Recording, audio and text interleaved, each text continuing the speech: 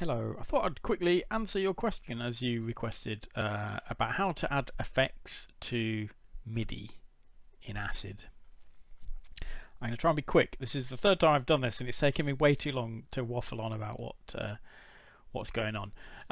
Right, the first thing you'll need to do is go to View and select Show Buses, or you can hit the B key. In a default project you'll have just the master bus. This is the last bus in all of your project, which allows you to add effects to it, and then the audio that comes out of the master bus is what you hear when you press play, or what you get in a file when you hit render. If you add an effect here, you know it will affect everything in your project.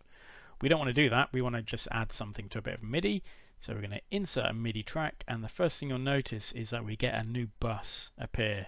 And what happens here is any MIDI information on this track is fed into this MIDI bus, into the soft synth on the MIDI bus, and then that soft synth sends audio out into the bus FX chain. So let's add a bit of MIDI. Let's just put some random notes in there. That's probably fine. Right.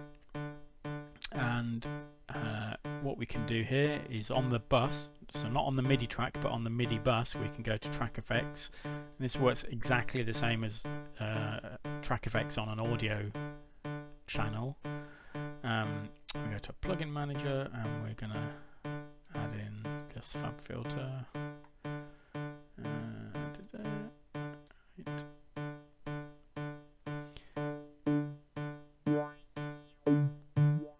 That's it. Right, that's how you do it.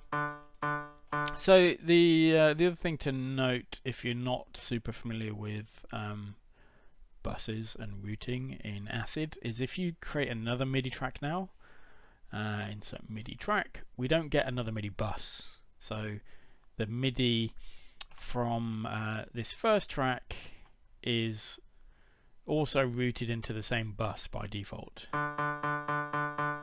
Right.